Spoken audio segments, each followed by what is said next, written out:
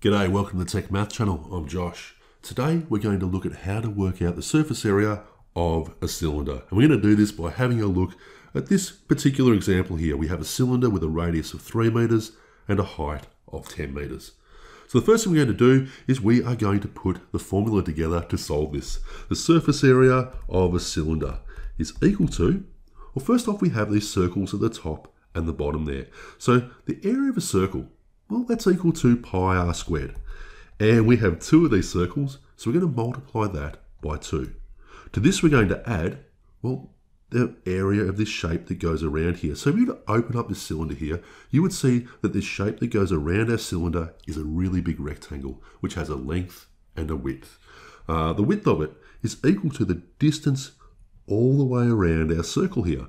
So the distance around a circle, well, that's the circumference, which is equal to 2 pi r. And this is being multiplied by our height. So that's the formula we're going to use to solve the surface area of our cylinder. 2 pi r squared plus 2 pi r times the height. So let's substitute in some values now. Alright, so first off we have 2 pi. Let's just leave pi how it is for the minute. And this is being multiplied by the radius squared. The radius is equal to 3. So this is 3 squared. We're going to add 2 pi times the radius, which is 3, times the height, which is 10.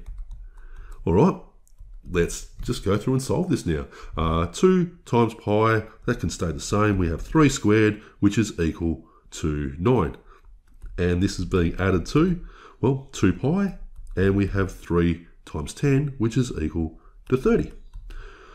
All right, 2 times 9, this is equal to 18 pi, and to this, we have 2 times 30, which is equal to 60. 60, we have 60 pi.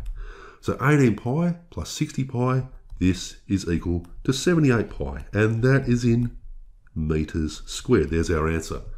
Now this is equal to an approximation. If we use pi 3.1415, da da da da da, we multiply that by 78, we could say this is equal to approximately 245.04 meters squared. And that's how you go through and you can easily work out the surface area of a cylinder. What did you think? If you like this video, please remember, hit the like button and subscribe. And if you wish to become a supporter of the Tech Math channel, there is a link in the description on how to become a patron. Big shout out to my patrons. It does help keep the lights on.